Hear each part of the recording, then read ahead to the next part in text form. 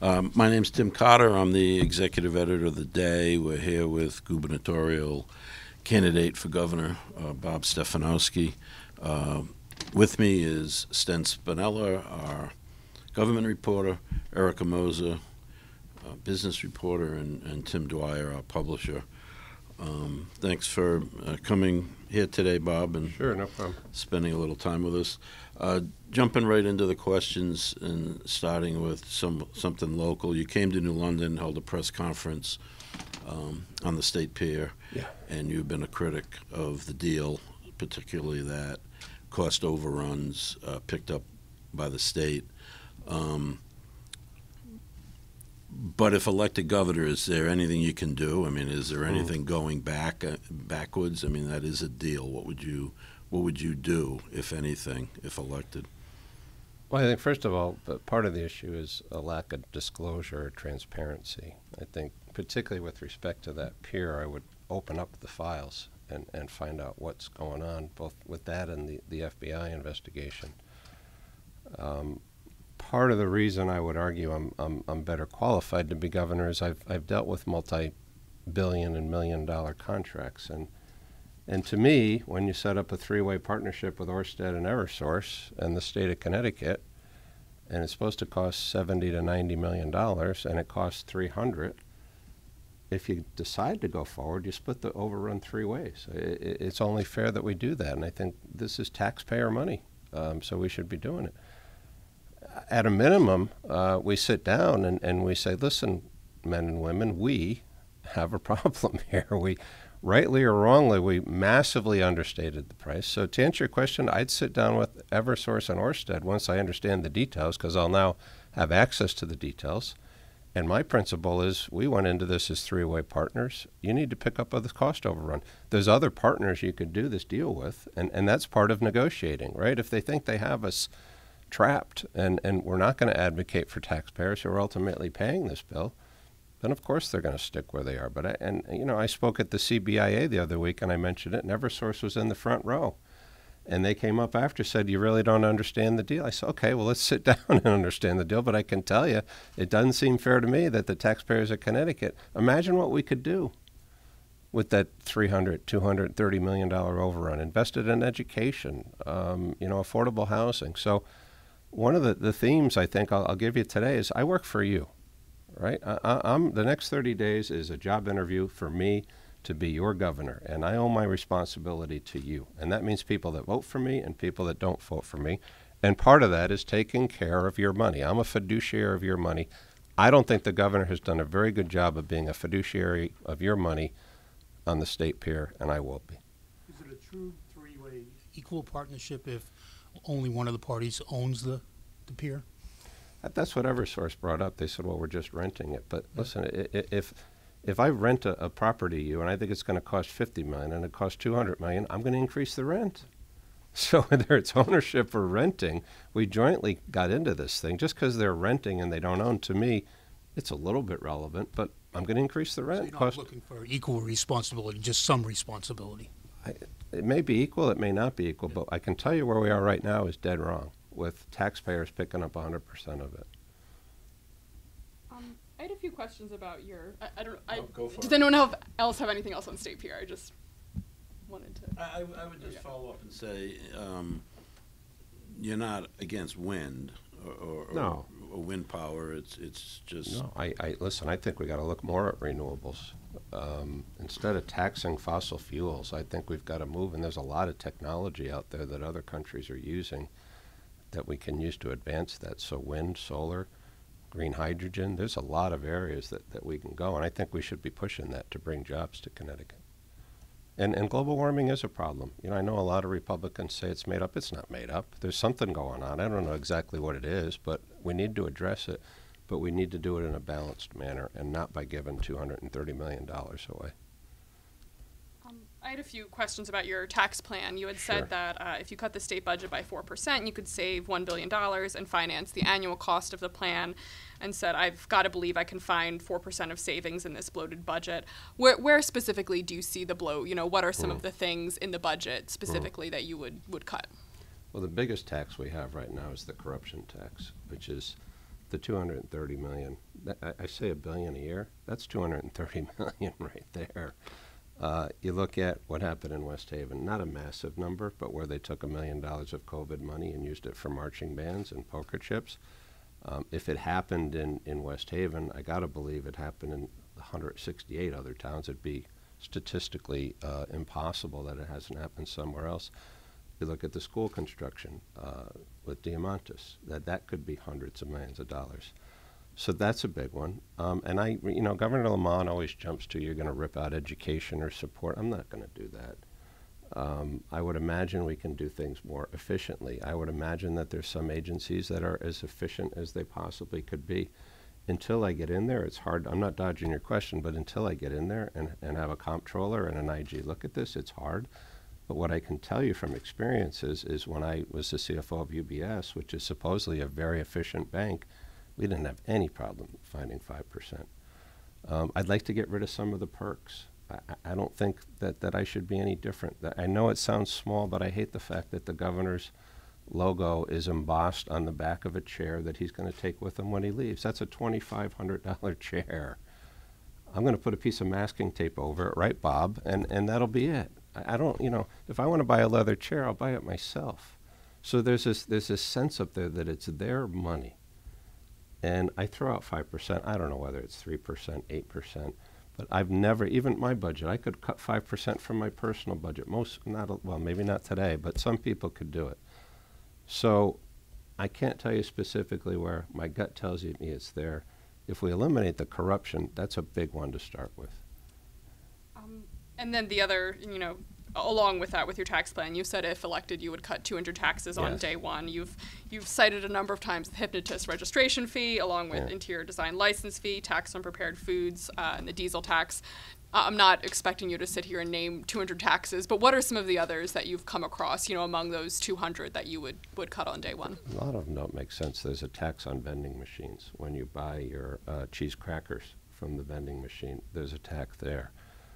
There's a lot of taxes on business that I think that we should be waiving when they go through a safety check. And I'm not saying we shouldn't do safety checks and we shouldn't do all of these things, but why are we burdening a business with taxes when they set up here?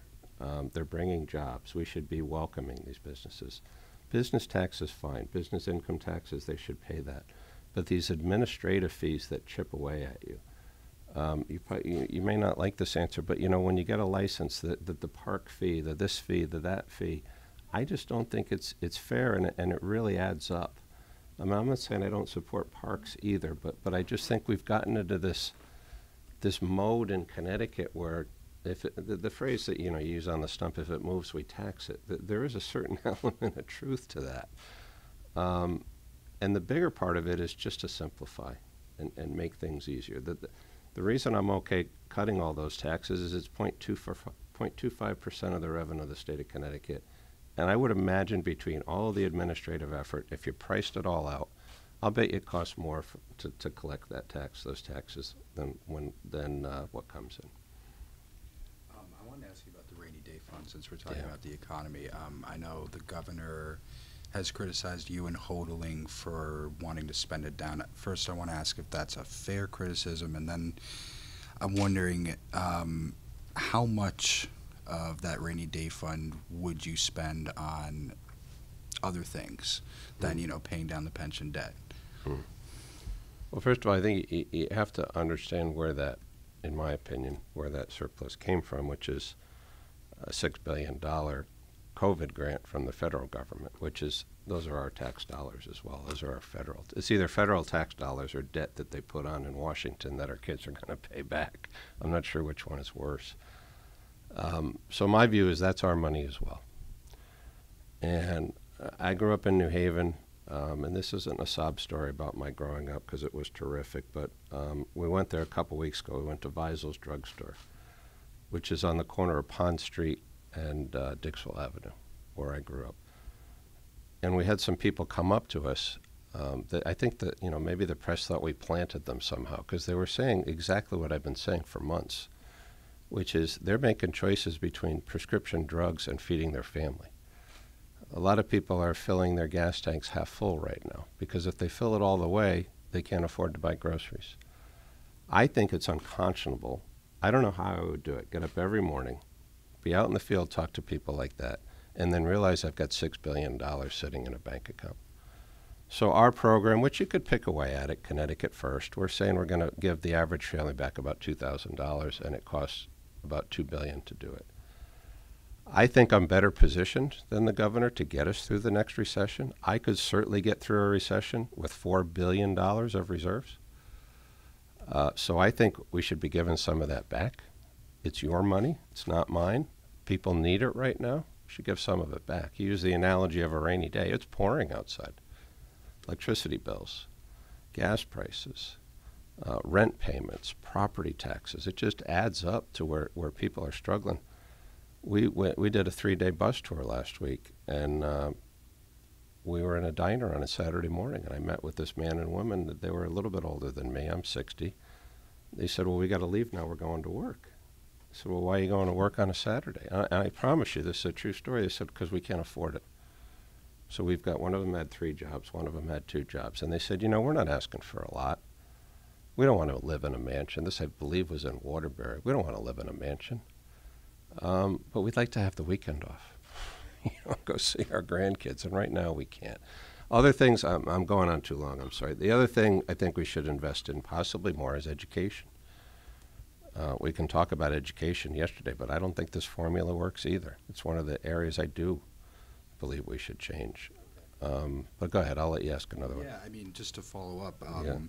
you know, you said the $2 billion and $2,000 per household. I'm assuming that's through taxes and tax credits. You wouldn't be sending checks. Yeah, well, no, it's all of the above. It's reducing the sales tax rate. Got 40-year high inflation. I don't know why in the world we added a tax to food.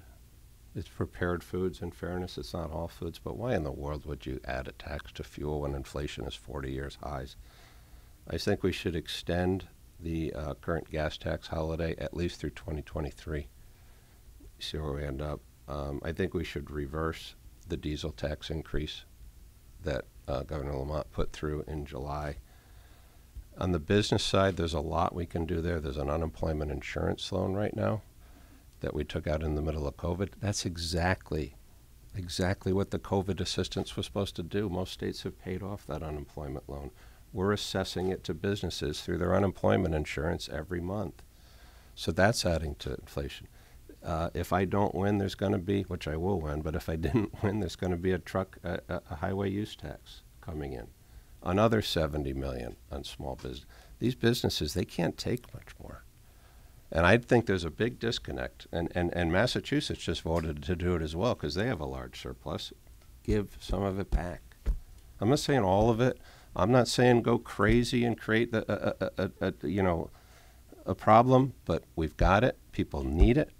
We should give it back. And just one last point, and we all know why Governor Lamont's not doing it, because in order to do it, why in the world would he not give some of it back in an election year and help people? We know why, because he has to call a special session to do it, and he's afraid of keeping his caucus on board, and he's afraid of people coming up with bills. That's rule number 1 in a re-election year. An incumbent shouldn't call a special session. That upsets me, right? He's putting politics in front of people, and he should have the nerve to have a special session and get rid of that diesel tax, which he could have done on July 1st. Great. And last question on this subject. I asked you for a number. You said $2 billion. Yeah. And then you also said something about education. So how much money? Education's a whole nother topic. I need to dig into it more. First of all, I think we need to use it more efficiently. You look at Hartford, I believe they're spending $16,000 per student per year in the high school. And about 30% of them don't graduate, and about 20% of them test at the age-appropriate level in math. And I grew up going to the New Haven and North Haven public schools, and they were terrific. So we need to hold people accountable. But kids are behind. Kids are behind both socially and education-wise. You probably saw the report out of New Haven, only 20% of the kids. We should be allocating some of that funding to help kids catch up. This may be unpopular here, but I believe the funding should follow the child. That doesn't mean we should be abandoning the inner city schools. We need to, I went to one. We need to support them more. But I think people shouldn't be trapped in poor schools because of the zip code. We need to fund the charter schools. We need to fund the magnet schools. We need to fund Trade schools. My daughter went to UC Berkeley. I wasn't real popular at UC Berkeley, but she's a social welfare major. She wants to help kids. And, you know, she's making okay money, but you know, that's fine for some kids. And I admire the heck out of her for doing that. But these kids coming out of trade schools have 3, 4, 5 job offers. And small businesses dying for people with basic engineering skills. One of the things my wife and I looked at, we thought long and hard about whether to run for not. We were actually looking at a building on the corner here in New London to buy it and convert it to some kind of training school or Boys and Girls Club or something to give people skill sets. We should talk about New London. What an opportunity it is to develop the city. I don't know why it hasn't connected, but I know we haven't. Only, what do we have, an hour? I'd like to have 3 hours. Yeah, I mean, what more do you want to see? I mean, what would you do for New London specifically, Well, I think Governor? property with a mill rate that high, it makes it hard. But you think about it. If you were to tell somebody, you're next to the water, you're next to electric boat, you're somewhere between Boston and New York, you got a train service coming through. We've been saying all this for years, yeah. I mean, I think it starts with making it more affordable. I think it starts with perhaps some more affordable housing, because I would imagine you're getting a lot of requests from electric boat. They're upscaling right now. It's a beautiful downtown center. These buildings are amazing. And you know, the theater over there. I mean, I don't. After we win, I'd love to talk to you guys about what hasn't worked, and I'd like to provide some either funding or advice or whatever I can do to get it going. But this town could be beautiful. It's so beautiful already, but I mean, we could really remake it, and I don't know why. I mean, maybe after we're done, I can get your thoughts as to why. I know this is my time, but I'd love to hear from you guys what we can do. But when you have a mill rate that high, it's hard. Yeah, you mentioned affordable housing. You know, you guys talked about 830G in that debate. You know, that law is supposed to bolster the state's affordable housing. So if you want to get rid of it, like you said, how would you make housing more affordable? How would you add affordable housing? I'm going to give you a little bit of a long answer on this one. Okay. And if you guys want to go over, I'm happy to do it. I'm a product of affordable housing. You know, I still remember the day we're in a 3-family house off of Dixwell Avenue. It was me, my parents, my grandparents, and crazy Southern students on the top level. I can still remember being woken up in the middle of the night by the parties. My dad came to me when I was in 2nd grade, said, "We're moving to North Haven." I said, "Why?" He went to Hill House. My mom, they never went to college. He went to Hill House. He ran the scoreboard at the Oval. He said, "Because I picked the town that we can afford that has the best schools." $25,000 house in North Haven. Got 3 older sisters. I won't give you the whole sob story, but basically my room was a closet with a window that was converted, and it was fine till I went over 6 feet. Then I had to curl my feet up a little bit. But it was a terrific, safe community. He took out a 30-year fixed-rate mortgage, paid it off to the penny every single month. Went to the public schools, 3 older sisters. One went to Yale, one went to UConn, one went to Albertus Magnus, and I went to Fairfield. People say you're a rich white guy, you don't have a sense. I know what it's like. My dad never had a credit card. And the reason I'm running, and I hate to get anxious about this, is to give people the opportunity that I had. I don't I'm proud of what I was able to do and what my sisters were able to do and what my daughters can now do. One of them went to Berkeley, one's out at UC Santa Barbara, and one is in New York right now. She went to Cornell. More people should have the opportunity. So the problem, though, is 830G doesn't work. I think it's 130 of 169 towns don't comply with it right now. It was put in place before the fall of the Berlin Wall. I am not anti-affordable housing. I'm a product of it. But I don't think threatening towns by saying if you don't get to 10%, you're going to lose your transportation funding. In fact, the current formula, senior housing, they get half a point. You don't get credit for housing before a certain date. I think it's 1991. I think we should repeal and replace it. We have hundreds, if not thousands, of unused buildings on the books in the state of Connecticut. Why can't we redevelop some of those and create public housing? We have tons of area that's undeveloped. Why can't I team with the different towns and start to develop that? Towns are different. One size doesn't fit all. I mean, the answer in a town with 3-acre zoning is not the answer in North Haven, where I grew up with 1/4-acre zoning. I'm going to hold people accountable for providing it, And we'll talk about once I'm in what maybe we can do if people don't comply. But I think this stick approach right now isn't working. People are ignoring it. Some towns are very, very good at it. Some towns, I admire Fairfield. They don't comply yet, but at least they're working towards it. And this is not about, you have a very different discussion in New Canaan than you do in Bridgeport. I honestly get both sides of this. Because some people, it's their largest asset, and they don't want a 15-story skyscraper, a foot next to their largest single investment, and I get that. But there's got to be a balanced approach collaboratively to fix this problem. And I also think we need to upgrade the cities, the housing in the cities, because you shouldn't force somebody to leave, like my family. You shouldn't be forced to leave New Haven. We didn't want to leave New Haven. If there were better schools and better options, we would have stayed. And so people should have the flexibility to leave if they want to, but not be forced to go to some other town because they're too afraid to live where they are. So I know I'm rambling, but I really feel strongly about this stuff. No. And it drives me nuts when I see the attack ads and Bob's this, Bob's that. I'm convinced if I had 10 minutes with everybody in this state and Governor Lamont had 10 minutes, I'd win by 10 points. But you can't get it across in a 30-second commercial. Anyway, this is therapeutic for me. Oh, yeah. I don't care if you guys are enjoying it. You talked about your background, Yeah. which probably a lot of people aren't aware of. Yeah. Because of campaign ads, though, they're aware of the payday loan company. Yeah. Now, you think that you're getting a bad rap. In what way do you think that's the case? So again, I'm proud of what we did there.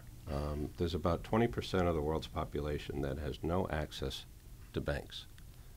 So you know where they're going? They're going to very bad places. So when I sat down to interview for that job, I said, listen, I'll take this job on one condition. We're going to improve the collection practices. We're not going to be as bad as we were. We're going to create a lower rate product. We're going to graduate people from loan sharks, which is basically the alternative, to payday lenders, to middle rate loans, to this. And our job is to graduate our customers to normal banks so that they have access to money and banking facilities. And we did a terrific job of that. And we actually got good reviews from the regulators for what we did. So you can either ignore a problem and say, oh, yeah, let's just leave those 20%, it's not a problem, or you can address it. And I understand why they're hitting me on it, because the industry, rightfully so, has a bad reputation. But I went in, I changed out we had 30 direct reports to me. I changed out 29 of them. And we brought in people with competence, people with integrity, people that wanted to help. And we changed that thing, and I'm proud of what we did there. Now, he can attack me all he wants. And I could talk about his cable company, and I could attack back. But listen, I am proud of what we did there. We need more people doing that kind of thing. Abortion is a big issue, clearly, across the country, one that Democrats are campaigning on. Yeah. Now, you've come out as pro-choice, but the governor kind of implies through advertising that maybe that's not really the case. Because you didn't come out right away and speak on that issue. What do you say to that? You know, I thought long and hard about this, to call the sitting governor a liar, but he is. I was pro-choice in 2018. I've come out multiple times and said Roe v. Wade is codified in Connecticut state law. I think that's a good thing, and it's not going to change. This should be a 10-second discussion. Either you believe, if you don't believe me, I get it. But either you believe me or you don't. And I can't say it any differently than how I've said it. So he's lying. And you know why? Because he doesn't want to talk about how crime is out of control. He doesn't want to talk about 2 FBI investigations. He doesn't want to talk about affordable housing. He doesn't want to talk about inflation. And this is a national strategy. In my case, I'm fortunate to live in a state where it's codified. And I don't think anybody thinks, hopefully we get a Republican-led legislature. And by the way, the codification of Roe v. Wade, that was bipartisan. That was on a bipartisan vote. So this is well, I shouldn't say it's a non-issue. It's not a political issue. I understand why people are concerned when you look at what's happening at the national level in some states. But it's not going to change in Connecticut. We're going to protect a woman's right to choose, period. But that's not necessarily true. Why? Well, because the Republican Party wants to make it a national law, to outlaw I wouldn't support that. But I even think- if you didn't, if the Republicans gain control of both houses of the Congress, they could pass a law outlawing abortion. But that's why I'm not running for Senate or the House. It's more dysfunctional up there. No, than I it is in understand, and I Connecticut. take you. I I can understand. be an advocate for letting No. the states control it, and I can promise the people that I'm going to serve I'm not going to change it. I can't do Right. any more than that. No, I understand your position, and like we take you at your word on it and believe you. But I think, for me, you look at the dichotomy of the Republican Party where they're against vaccine and mask mandates, and they cite personal freedom, and then they want to pass a law taking away the personal freedom of women to make choices about their own body and abortion. And while I like your position, I don't like your party's position. So how do you Well, let me deal with push that? back a little on that. I don't know what your position is, but some Democrats feel abortion should be allowed right up to the point of birth. Arguably, the Democrats haven't done a great job with the economy. So I can start trying to pin Ned with stuff that he doesn't have anything to do with. Yeah. I think it's dangerous to stereotype any entire party because there's liberal and there's conservatives. I'm a fiscal conservative and a social moderate. And I happen to be in a party where there's extremely people right and probably some people in the middle. It's hard, but you got two to pick from. Yeah. But You had another Yeah, go follow-up on ahead. that, too. This might be the last abortion question, I think. But Sure. one of the things the governor said last week when he met with us here is that you refuse or haven't commented on the safe harbor law that was passed in this past legislative session. So I'm not asking if you want to change it, but just do you support it? Are you in favor of, are you glad they passed that this past session? Okay, if he wants to blame me for not supporting it, it's a law. Just like abortion has been codified, I'm going to support it. I'm not going to change it. I wasn't in the legislature. I didn't hear the debate back and forth. My lieutenant governor voted for it. I trust her judgment. I'm not going to repeal it. That's just silly. So do you support it or not? I'm still I support it in that I'm going to enforce it. Yeah, Okay. I didn't vote on it. I don't know how I would. I think I would have voted for it, but I wasn't part of the process. I guess I'm just asking if you think it was good legislation. I wasn't involved in passing it. I'll support it, and I'll continue to enforce it. But come on, he's picking at gnats right now. If that's the best argument he's got as to why, after I've said for 6 months and in 2018 I'm going to support a woman's right to choose, that's weak. If that's his best argument, have at it. I wanted to ask about, in talking about that, you mentioned crime. The 2021 Crime in Connecticut report showed that while overall crime was down, the number of murders were still up after spiking in 2020, meaning that last year had more murders than any other year in the past decade. What do you think could be done? What do you think the state should do, or what should be done at the state level to address murders specifically? Yeah, first of all, crime isn't down. I mean, as you guys know, you can take a set of statistics and make any argument you want. But I mean, when you look at all the other types of crime, I mean, there's others that are up as well. But sexual assault is sexual assault is up, but those were the two. I'm Hartford's talking having about the its others. worst homicide year in decades. I think we need to reverse parts of that police accountability bill. I think that when you see things like happen in New Haven with the person in the back of the van who wasn't, it's a horrible video. We have to hold the bad actors accountable, absolutely. And when you say police going over the line, those individual officers need to be held accountable. But I would argue it's the vast minority of police that are involved in that. 1%, I don't know what the right number is. For the other 99%, we need to support the heck out of them. I've been meeting with officers all summer, and many of the reason we're down 400 state troopers, and I fundamentally believe this, and 100 officers in New Haven and 100 officers in Hartford is a combination of lack of respect from this governor and qualified immunity. And that's the other reason crimes are down, because they're not chasing anybody anymore. Their personal assets are at risk. Their kids' college education fund, their houses are at risk. Of course crime's down. They're not chasing. So we need to support law enforcement. His own state troopers, as you guys know, gave him a 97% vote of no confidence. That's unheard of. I don't know that that's happened in the history of the world. So this is not a knock on police officers not doing their job. This is a knock on lack of respect and not giving them the tools. Part of that bill that I liked was body cams. Because the police officers that are doing the right thing, they're happy to have it. And I think it protects people that you can see it. I'm glad there's a video of what happened in New Haven because we can hold the officers responsible. But crime is out of, he can throw whatever stats he wants, but people are nervous. Everything from catalytic converters to car thefts to the violent crimes, it's a problem. And I'm committed to fix it. And fixing it is not throwing out a bunch of statistics in an election year and saying, oh, look, it's down. He's putting politics ahead of people's safety right now, and that's a dangerous place to go. And I hate to get animated about it, but he's putting politics ahead of people's affordability, and he's putting politics ahead of people's safety. And I don't care if I get elected. Well, I'd love to be elected for a second term, but in my election year, I'm not going to do things. I'm going to put people first. I'm not going to do things for political reasons. And I'm sorry to get angry about it, but it is wrong what's happening right now. We're sitting on $6 billion that could help people fill their oil tanks. Crime's out of control. We're saying it's fine. This is not fair to the people of Connecticut.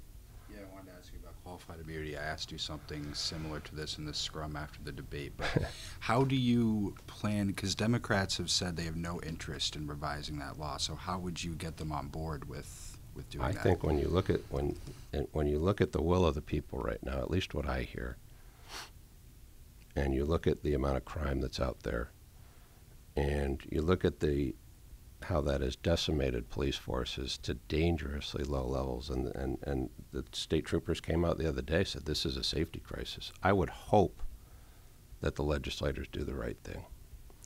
I've got Laura Devlin, who's well-respected state rep out of Fairfield. She's been up there 8 years. She's pragmatic. She's disciplined. She's got a good reputation. I hired her for that reason. I also wanted to hire somebody different than me. I want to surround myself with people that are different than me. I don't want to be surrounded by people that think and look like me. I want a diversity of opinion.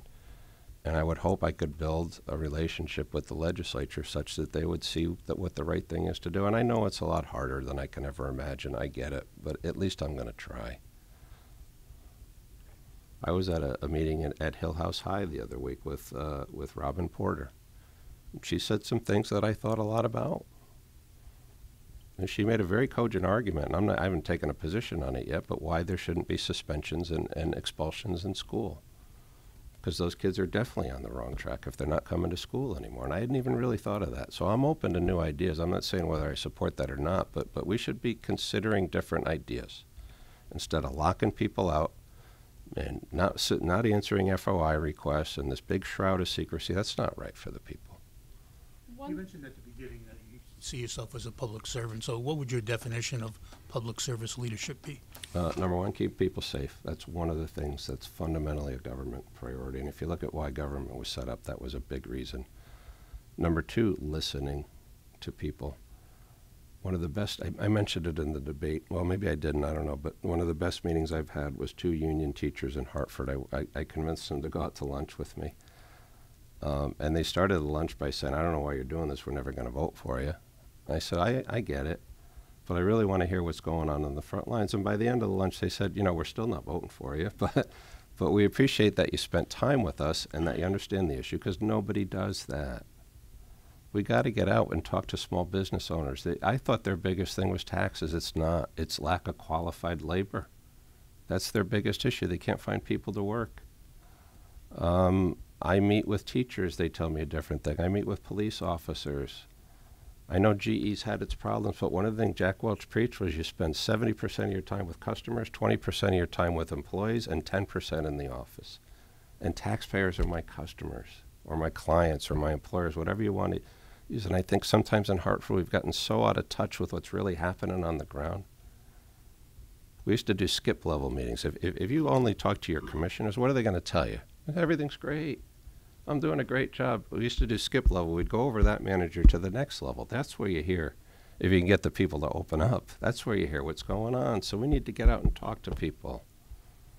If you were elected governor, you'd be one of 50 governors, obviously, in the United States, was a pretty prominent position to have. So I know you're not responsible for all the views of everyone in the Republican Party, but if you were elected, you'd have a prominent position in the party. And, the Washington Post reported that a majority of the GOP nominees running for office, 299, denied the 2020 election results. So That worries me. As a the leader of a newspaper, we're pro-democracy, obviously, and we're worried about our democracy because of that. So, if you're elected and you have that prominent position, what would you do to protect our democracy against people who deny election results? Again, I know I'm biased, but I think I would be good to throw into the mix of the 50 governors. I mean, you see these attack ads, they make me look like I don't know what. I'm a reasonable guy. You know, I'm not what Ned portrays on the attack ads. I've got 3 daughters. Hopefully you've seen my latest commercial, which is getting some good reaction. I'm a family guy. You may not agree with all of my points, but I'm a reasonable guy, and I'm going to work hard. I've been saying for months, Joe Biden won. We got to move on. There's too much politics. If Donald Trump had anything to do, anything, with January 6th, and they're doing a very thorough investigation of that, he should be held accountable. Let's move on. I think what I can provide to the 50 governors is some level of like moderation. I'm a pragmatic guy. I don't always get the best. I'm not a genius, right? I've never this. In fact, I don't want to be the smartest guy in the room. I hire people that are smarter than me on purpose. But I'm a rational guy. I'm middle of the road. I've got common sense. I don't care about politics. I mean, I haven't been dreaming about a political career my whole life. I just turned 60. My wife and I sit down. We said, how are we going to help the state? Are we better off buying a Boys and Girls Club down here and which probably would have been more enjoyable, to be honest with you. But we thought the scope, to your point, the scope and the amount of impact we can have on the state of Connecticut is much larger as governor. I guess what I'm asking. When I go to, I'll be the voice of reason. Hopefully, if I'm at an RGA meeting and people are debating whether Joe Biden, I would say, what are you guys talking about?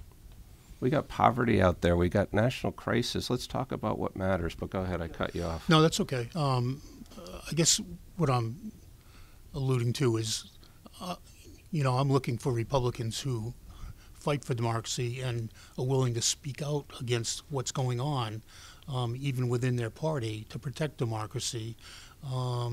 Because a lot of Republicans, especially in Washington, and I know you're not going to be in Washington, but they don't speak out when they see people saying repeatedly white is black and black is white. They don't say anything about it. Or when someone uses or gets the spectators to use the N-word at a rally and no one speaks out about it.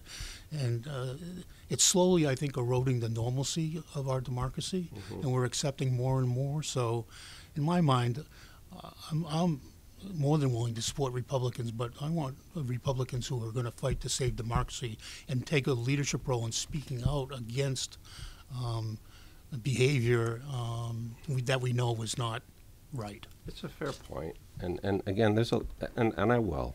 But again, there's a reason I'm not running for senator. And I know I'm now a public voice, and I need to be the voice of moderation. I need to speak out.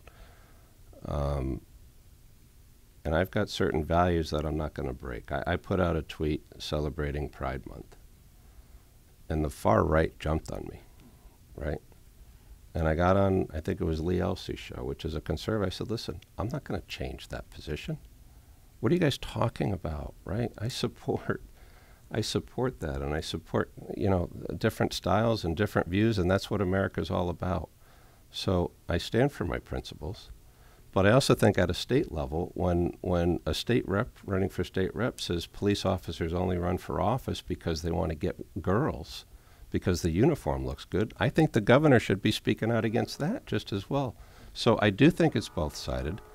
My thing, I got to look my 3 girls in the eye every morning. And so if somebody at the party national level is saying something that I fundamentally agree with, is it my number one priority to speak out against it? I'll be honest with you, it's not, because it doesn't impact Connecticut. But in forums where I'm being asked about those things, I'm certainly going to tell my mind. It's not real popular with the far right for me to say that President Biden won the election and that President Trump should be held accountable, but that's what I believe. So hopefully that would be somewhat of an indication in an election year that I'm going to speak my mind. Who are your political role models, either past or present? That's a good question. I always liked Reagan. You guys may not like him, but he was always positive.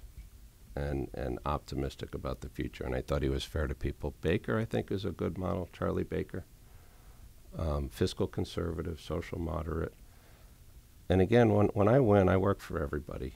You know, I think, my humble opinion, Joe Biden, I'd love to have a beer with you sometime and talk about it. Joe Biden getting up and demonizing half of the people that, in my view, he works for, certainly you need to speak your mind. But there's going to be a lot of people that don't vote for me, and I got to serve them as well as the ones that do.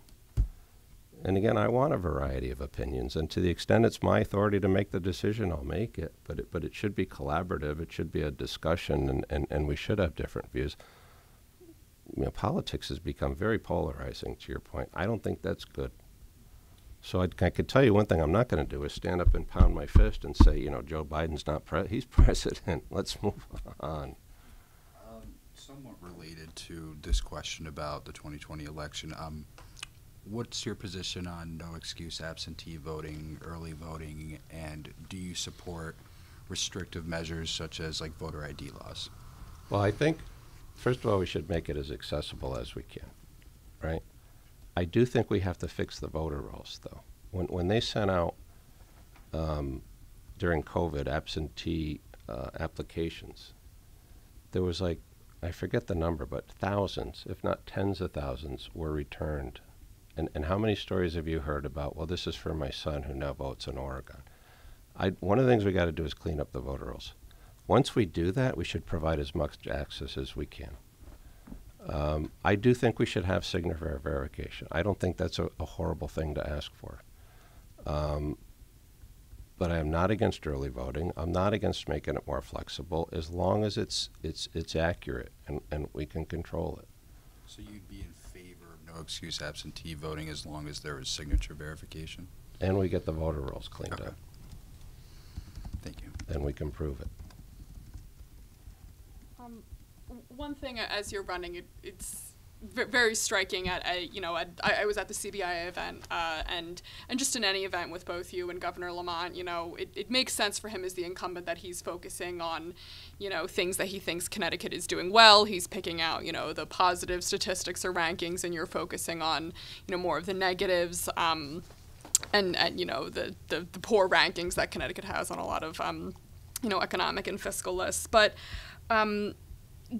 if you're elected, do you think that would be an issue, or how do you sort of pivot then to, working to attract businesses and people to Connecticut? Because as governor, I guess you'd have to portray kind of a positive image of right. Here's why you should want to come to Connecticut. So why should people want to come to Connecticut, right. And how do you kind of pivot from your messaging now? So here's what I would argue. I think, again, in my humble view, I think Governor Lamont is presenting things as better than they are because it's an election year. I would push back a little bit, which I have said what I think is wrong. And listen, I get it. It's easy for a non-incumbent to do that. But I've also laid out specific plans as to how I think I could fix it. And that's one thing I learned between last time and this time. It's not just pointing out the problems, it's pointing out how you're going to fix it. And regardless of who you give the credit to, we're in a decent situation where we got $6 billion. Now, we also have $100 billion of long-term debt, which we can talk about. But we've got some tools right now where we can fix it. The other place I would challenge you is I don't think Governor Lamont has done more than tell people how great it is. There's no plans out there as to how he's going to make it better. I haven't heard one proposal, well, maybe a couple, about what we should do going forward. And we're about to enter a recession. We're already in it by pure definition, which you can argue what the definition is, but we've had 2 quarters of economic decline. Some would call that a recession. The next person in office is going to need some plans to help us get through that. And I haven't heard his plans. I've laid mine out. You can pick at it. You can say, where are you going to find the cause? I get that. But I've been honest. And until you realize you have a problem, it's going to be hard to fix it. And I think Governor runs the risk of telling everybody everything's fine when I can tell you, we just got done with a 3-day bus tour with random people. It's not fine out there. It is not. I was hoping to ask you a gun question. Sure. Really quick. Are there any gun control measures that you would support in office? Do you think there's anything more that needs to be done in Connecticut to regulate gun ownership? I would certainly look at it, but I do think our gun laws right now, I think it's not that they're not tough enough. They're the toughest in the nation. I think we have to start enforcing them. And when you're down hundreds of officers, it's hard to enforce them. There was a mental aspect of 1161 that I don't think was ever fully funded. I would relook at that and allocate some funding to it. Certainly most of the mass shootings that you see, these horrible tragedies, there were signs. COVID's made it worse, where kids have been up in their bedrooms playing these video games. I think we should look at video games as well, because some of these are killing simulators. But I don't think we have enough focus on it right now. It's politically expedient to go after law-abiding gun owners. That's what the governor tends to do. We should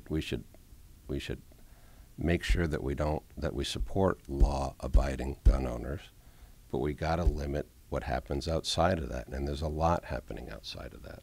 So I would certainly be open to anything that we can do to prevent that from happening. And I'm not going to reverse any parts of it. Governor Lamont lies about that, too. I'm going to keep the gun laws where they are. I'm going to enforce them, and we're going to keep people safe. My son's a junior in high school, so I talked to a lot of teachers in the local high school, and teachers are having kind of a rough time, even with post-COVID. They're having a hard time finding teachers. They're having a hard time keeping teachers. Even the teachers that are teaching are having a difficult time with outside noises coming into their classroom. So even history teachers are afraid to teach current events because of the kids going home and telling their parents what they're saying, and then getting barraged with emails from parents that they shouldn't be talking about that stuff. So what would you do to support the teachers, and encourage people to go into teaching, and then protect them from being able to teach what they're supposed to teach without parental harassment and interference? Yeah, I'll go back to the meeting I had with the Hartford teachers. It was really good because I got a better appreciation. I mean, we're asking teachers to be security guards. In some cases, we're asking them to be parents. We're asking them to, teach. We're asking a lot of teachers, and we may have to pay them more. I mean, when you start Hartford with 90 substitute teachers, and you've known that deadline's coming for a year, it's not like we're surprised when school starts. Maybe we need to pay entry-level teachers more. Maybe we need to pay starting level. Here's my view. We have to teach the history, right, of America. And some of it's good and some of it's bad. The pace I push back is telling whether a kid is privileged or unprivileged, that they kind of have this original guilt. Have you seen that happening in Connecticut, or what are some examples of that? Absolutely. Look at the teacher in Greenwich, who comes out and says he actively recruits Democrats because he wants to, and he doesn't take any teacher over 30 years old, and he won't recruit Roman Catholics. And I don't know how prevalent it is. You see Pizzagate up in Enfield, so I agree, teachers shouldn't be worried about what they teach, but we should be teaching kids how to think, not what to think. And I know that's a fine line, I get it, and I know being a teacher is not easy. But I'll tell you, there's probably a lot of stuff going on out there that we don't even know about. How widespread is that, with Greenwich and Enfield? Are those isolated examples? Because it seems like the type of thing where you hear about every example there is because people are upset about it. So is this isolated instance or a larger issue, do you think? I don't know. Mm-hmm. I would imagine if it's happened in 3 towns, it's happening elsewhere. I doubt that it's every town. I do think having local control of these school boards is a good thing. I do think some of these school boards have gone across the line demonizing some parents. You saw the cartoon back in April, which it was a bunch of Halloween characters, mm-hmm. and they said, those are your Republicans going to teacher boards. Well, what are we doing demonizing, parents that care about their kids? You asked me kind of hypothetically where I am. That's where I'm coming out on it. I know there's instances of it. I don't know how prevalent it is. It's hard for a governor to know that, in fairness to Governor Lamont. But I do think we got to hire the right people for these school boards. I think a lot of people were, some of them favorably impressed, some of them not, when kids were home for COVID and they were looking over the screen at what their kid was being taught. There's probably some positive and some negative, but I realize the cultural issues are important, but I also think we got to get back to teaching reading, writing, and arithmetic and trades. I went to Fairfield University. I wanted to be an accountant, but it's important to me to go to a liberal arts school so that they have both. They've got the perspective, and then we're also teaching them the pragmatic skills. Fairfield's a Jesuit school. One of the best courses I ever had, it was a priest who taught that God couldn't exist. Right? I didn't agree with him, but he obviously got kicked out, and his whole course was God cannot exist, here's why. Now, I do believe God exists, but to have that perspective, I think, is important. And I'm sorry if I'm rambling today, but I really want you guys to get a sense of what I am, not the 30-second attack ad that you see with, I don't know where they find these grainy pictures of me. I mean, I didn't, but it makes me, it makes me look lousy. And listen, whether you guys endorse me or not, you're very fair. I've had very good interactions with your people. I would just ask you to take a risk. I mean, you guys have endorsed Republicans before. And it's kind of stumpish, but I say, if you think there's more disclosure about what's going on in government than there was 4 years ago, and you think it's safer than it was 4 years ago, and you think our infrastructure is better than it was 4 years ago, and you think it's cheaper than it was 4 years ago, vote for Lamont. I can't, and I respect you if you have that opinion. But if you don't, give a reasonable guy who's just trying to help the state, who's got a different perspective and a different approach, give me a try. I don't know if you know about our ownership, Bob, but we're a locally owned. Your trust, right? Right, we're owned by a split trust. We donate our profits to the community. Since we adopted that ownership model, we've given away more than $12 million to the community. So, we don't make a large profit. We're a small company because we donate or reinvest it in the company. And most of the editorials we write are about local issues. But the three issues, especially in the last couple of years that we look at nationally, are protecting democracy, gun control laws, and voting rights. Especially, Connecticut has good gun laws, but again, I'd like to someday live in a country where people can go to a grocery store, a church, a concert, a movie, a school, and not worry about being shot by a mass shooter. So that's really important, especially what's happening in Connecticut. I agree with you on that, and I understand on guns, but I also think there's other, for example, school security. I mean, you look at, again, we're sitting with $6 billion. You go into a bank for our money, layers of security, cameras, bulletproof glass. You go to a museum, you can't get close to any of the paintings. Now, we got our kids in 30-year-old buildings with locks that may or may not work. One of the things we've thrown out is we should do an inspection of every school. And we should make sure there's only one entry and egress point. We should have cameras for people coming in and out of school. I'm sure there's schools that are not up to snuff right now. Why aren't we looking at that? And allocating some of this $6 billion to the people that need to fix the schools. So I think I get you on guns, I totally get you, but I also think sometimes that's the expedient way for politicians to attack you on. There's mental health, there's school security, there's the family, breakup. And I think it needs I hate the word holistic because it sounds political, but we really need a holistic approach. You look at what happened in Texas, they got in through a door that wasn't locked. How can that happen? And God help us if something like that happens in Connecticut and we haven't made the schools as secure as we could. You also look at what happened with Texas, and the law enforcement was there and for an hour, armed to the teeth, and didn't do anything. Why don't every teacher have a panic button around their neck so they can press it when there's something going on? Well, and I to your point, think that whole school was pressing the panic button. They were calling 911. That's a fair point too, and those people need to be held accountable. Sometimes this place seems upside down, and I know I can't fix everything, but I fundamentally believe if we're going to rebuild America, we need to do it from the bottom up.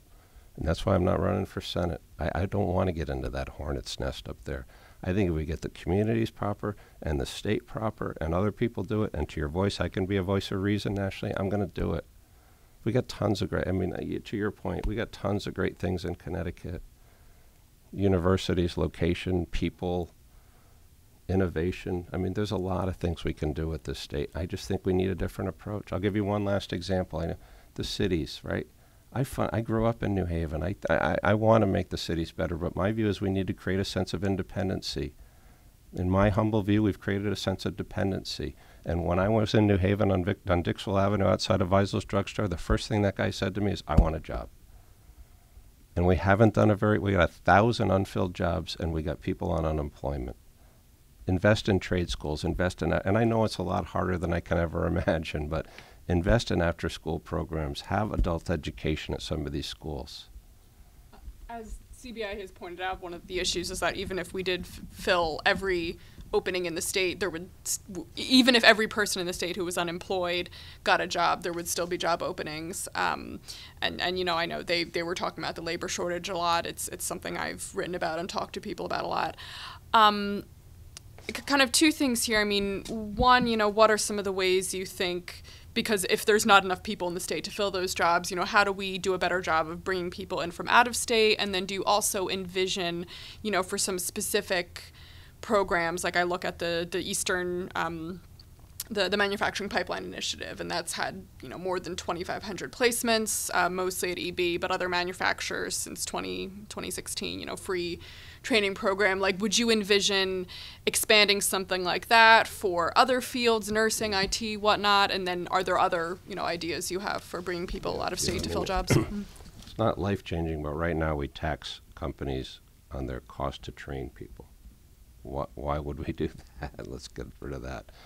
Part of it, I think, is having an environment that attracts young people. My daughter's 28, 24, and 20. When they go out, they drive right by Hartford and they go to Boston. And they drive right by Bridgeport and they go to New York. So revitalization of cities. When I grew up in New Haven, we had the Yale Bowl. Pele was there. The Giants were there. There were concerts there. We had the New Haven Nighthawks go through Hartford. I met my wife in the Gold Building in Hartford. We go out to Brown Thompson's. Now it's a taco. No, nothing wrong with tacos, but, you know, the Whalers, places to go. So you got to create a situation where young people want to live here. Give some breaks to young people for property taxes and other things so they can buy a house. It's not like when we grew up. I don't think the goal is to buy a house anymore and settle, which is fine. But give people that opportunity to do it. Invest in the trade schools. Make business more competitive. Every business I visit with, almost everyone has 3 letters on their desk, one from Florida, one from North Carolina, and, you know, one from somewhere else down there, offering no property, no sales taxes. They're offering free property, you know, and more affordable housing. So we have to make Connecticut more affordable and get businesses and people to come here. And we got a great reputation. Look at what Massachusetts did in you know, creating an innovation center. They showed you that it can be done. I mean, and we got just as good a university as Harvard does. And we need to look at how we do that faster. I think sometimes we're looking too much, to your point earlier, too much in the rearview mirror and not about what, I think we're kind of in this cloister sometimes. That's not the right word, but in this bubble. There's a lot happening out in this world that we could be doing. And I can't wait to get through this campaign and be able to actually act on it. My strong point is not campaigning. My strong point will be governing. Although I've gotten better at it, but I'm still not Bill Clinton.